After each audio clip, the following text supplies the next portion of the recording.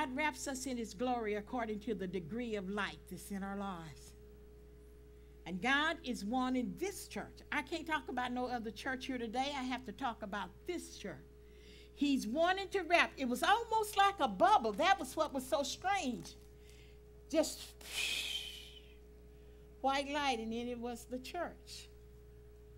He wants to glorify your life so that you can glorify his life. And as you glorify his life, you will become obedient to his word. And as you become obedient to his word, the works will come. But without his glory and without your obedience, it's not going to be much work done in the church. Sitting here, it's just fine. Singing is fine. Even preaching is just fine. But God's expectation is so much what? Higher than that. He's expecting the church to grow and to expand. He expects a tangible anointing of the Holy Spirit to be among us. He expects the brightness of his presence to be in the church. And I can see it even as I stand here speaking. The church was wrapped in the glory of God. And I thought, God, how powerful can that be? God, how mighty can that be? You want to glorify their lives more than they want their lives. Listen to me real close. He wants to glorify us more than we want our lives glorified. Come on, say that. He wants to glorify me. He wants to put his what? Brightness on me. He wants to put his light in my life.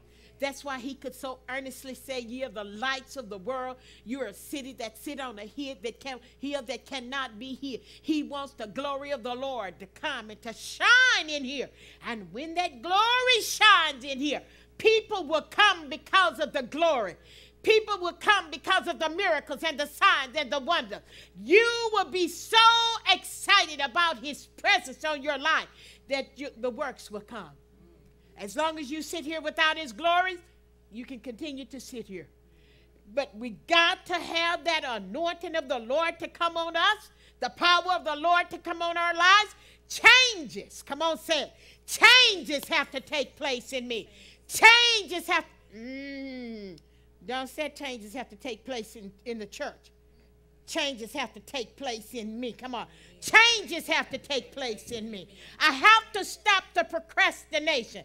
I have to get down to serious prayer. That's why I started out saying I realize even better now that it's a little bit more serious than I thought. We don't know what's coming up on us. Don't know what's coming up on the church. We need to be rooted and grounded in his presence and in his word. Changes got to start in us. The choice is yours. You can choose to be lukewarm, cold, hot. Come on. He described it. How did he describe it? Lukewarm, cold, hot. It's my choice to be hot. Lukewarm, he says, I'll spit you out. I'll vomit you out. I need you to be on fire for me. I need you to be hot with the anointing of the Holy Spirit. I need the glory, the light. Wherever there's light, there's heat. My God, my God. If there is some light, it's heat. Yes. If the sun is shining, heat.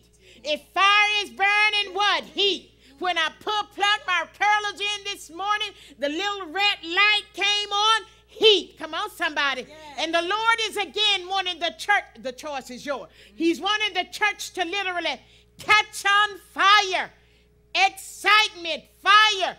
Telling somebody, oh, you need to come go to church with me.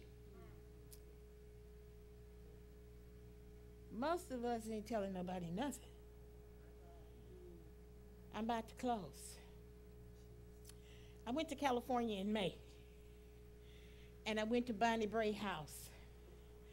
Bonnie Bray's house is where Seymour stayed And he's the man that started the Azusa Street Revival.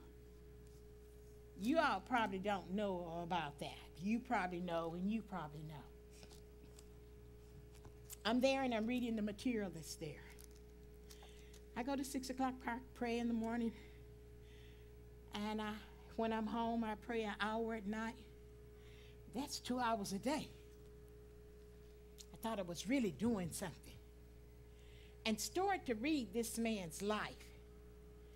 When he was up to praying 5 hours a day. Did you hear that? We can't hardly get him to pray 5 minutes, but anyway. When he was up to she's laughing, that's sad.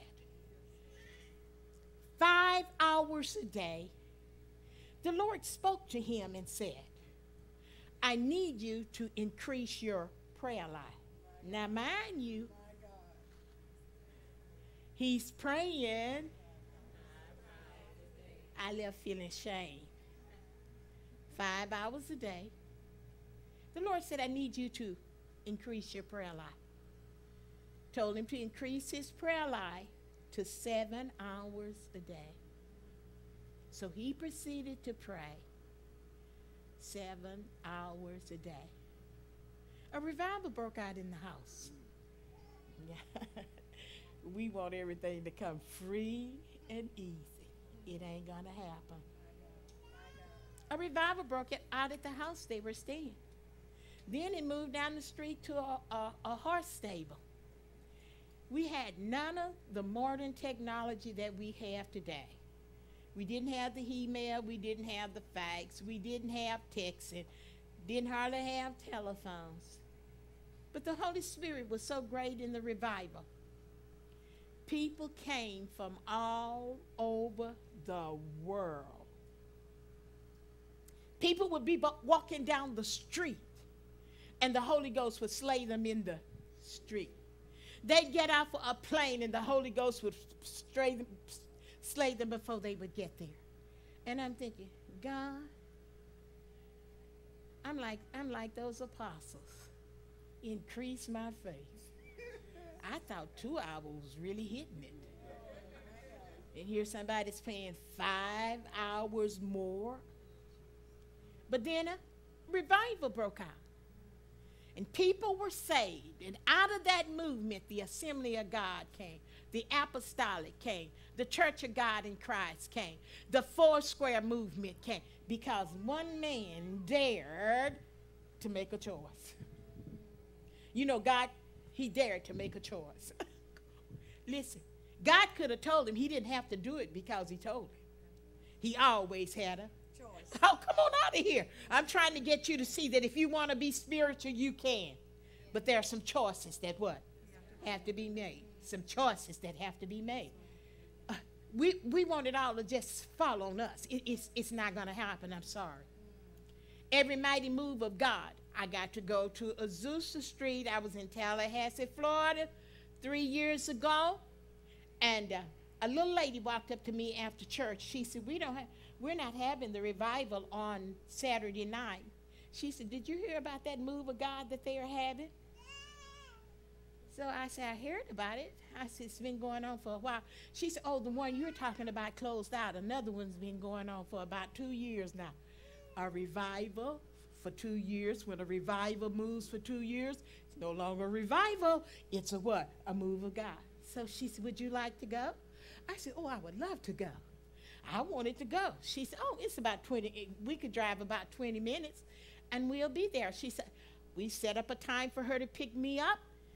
Saturday evening that time, she drove up, got in the car, drove about 20 minutes. We went to one place. It had outgrown this huge building. So I said, she said, oh, they moved it. So the guy that was standing there told her where they moved it to. We got in the car, drove another 10 or 15 minutes out in the country. The biggest tent I've ever seen in my life. I saw Jack Cole's tent. I saw Oral Roberts' tent. I saw A.A. Allen's tent. It won't compare. Out here in the field with grass and weeds all around was this humongous tent. We go in, Spirit of the Lord is just moving. Glory of the Lord is moving all in the place. And then they began to put up on the screen where these people came from. People had come from all over the world to go out in a field because the Spirit of God was moving and the glory of God was there. This church has a choice. I talked to you at first. This church has a choice. I think it has already made the choice to live holy. I believe from the depths of my heart, you guys live holy. I think you did that. Has a choice to live righteous. I think you are in right standing with God. If I thought you were not in right standing with God, I would not have come here. But then there are some other choices. Other choices. The choice to live so that when I come, there's a tangible anointing of the Holy Spirit in this place. Why? Because it's a tangible anointing of the Holy Spirit on my life. And if I come in with the tangible anointing of the Holy Spirit on my life, and you come in with the tangible anointing of the Holy Spirit on your life, because during the last 6 days, you found time to be in his presence. You find time to spend with him. And you come in the tangible anointing on you. Tangible anointing on you.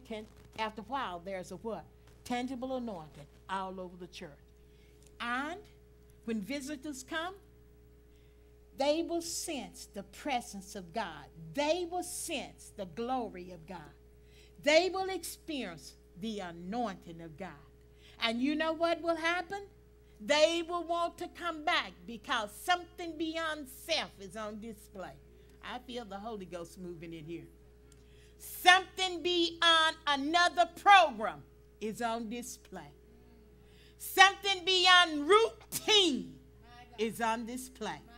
Wow, it's getting quieter and quieter. Am I preaching to me? Something beyond the ordinary. We are supernatural beings. I am no regular person.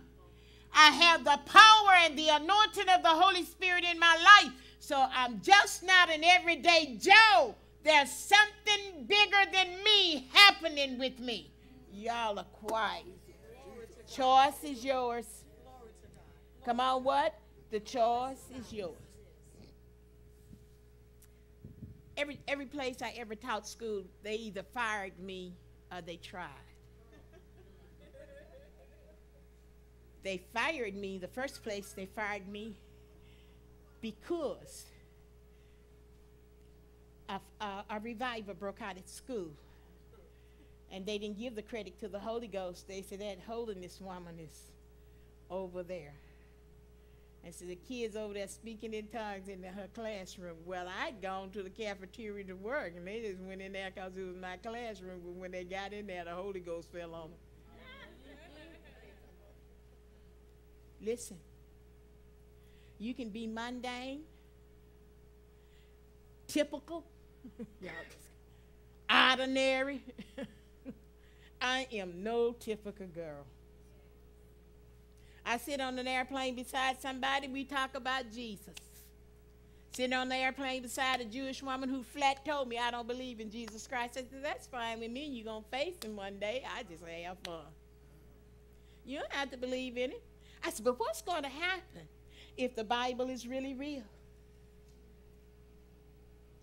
She had to stop and think. If this is really real, then I'm wrong. Yeah. I met up with the Muslims right down in Monroe, Louisiana. He was selling tamales or something on the corner. And I got out to tell him about Jesus, and he thought he'd tell me about Muhammad.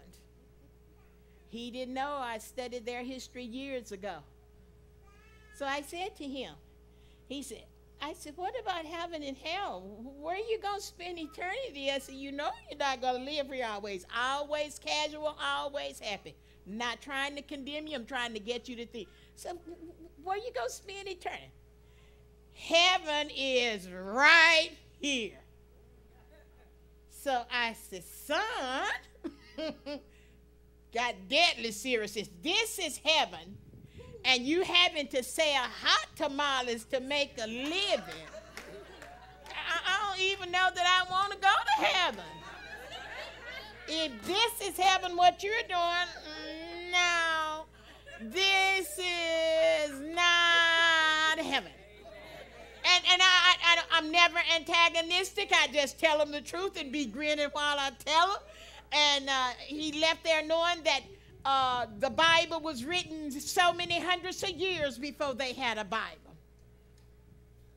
I'm standing out. I'm walking in Africa. I'm walking the beach because I don't like to go in that castle where they sold the slaves. So when everybody else goes in, I go walking on the beach to tell somebody about Jesus. Come on, say, the choice is mine. I could sit in the car, but then it's too hot to sit in. I'd rather go tell somebody about Jesus. And I'm walking the beach, and I come up on a little house, and I said to the man, I said, sir, what is this? And he said, that's the house my God lives in. It was about this wine. I just finally, 3 years, I finally got to go in there and see what was in his house the God lives in. It was about that high. It wasn't even taller than me, so you know it was short. So I said to him, I said, your God live in that little house? And he said, yeah, this is where my God lives. So I said, come here. Standing right out on the Atlantic Ocean. Far as the eyes can see, water. I said, you see that ocean out there? My God made that ocean. You see that sky up above my head? My God created that sky. I said, son, I have to stoop over if I'm going to go in your God's house. No. The choice is mine. The choice is mine to do the solid witness thing. Oh, I just want somebody to look in my life. So I never opened my mouth about Jesus. Or the choice is mine to do what the scripture said. Ye shall receive power, Acts 1:8, after the Holy Ghost has come upon you, you'll be a witness for me. He's literally saying, you're going to be my mouthpiece. You're going to tell everybody that you can about Jesus. I won my dad to the Lord. I won my sisters and brothers to the Lord. I won multitudes of people to Jesus. Because the choice is absolutely mine. The choice is mine to pray and keep the Holy Ghost stirred up on the inside of me, so that when I begin to witness, they come under the convicting power of the Holy Ghost, and not the charm that's in my personality, because I have a vibrant personality by nature. That's me. I don't need them to be impressed with me. Be impressed with the Jesus that lives on the inside of me. The choice is yours. The choice is yours. I got saved and filled with the Holy Ghost when I was 16. Choice was mine. My co-workers got saved by the drove. The students would get saved by the drove. When I went to college, they was always saying, oh, you the square, you the whatever. By the drove. Because the choice was mine. The choice was mine to live holy. Choice was mine to live righteous. The choice was mine to be a voice for the Lord. The Lord spoke to me some 15 or 20 years ago and said to me, I need you to be my voice piece. So if he need a voice piece, I don't mind being a voice piece from him. And let me tell you that the world needs your influence as a Christian as never before. It needs your example as never before. Stand on your feet. Hallelujah. Hallelujah. Hallelujah. Choice is yours. Hallelujah.